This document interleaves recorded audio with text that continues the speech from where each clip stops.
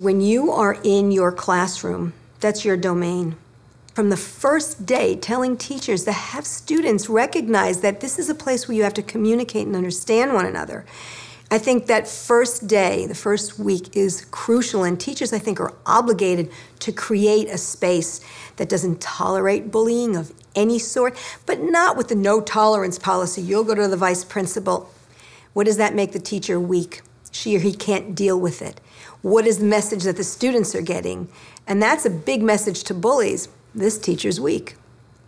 No, you go in there and you say, hey, this is a space where we're going to learn together, we're going to grow together at whatever age level, and this is how we're going to treat each other. And if you don't, then we're going to have to deal with it in another way. But I won't tolerate certain behaviors.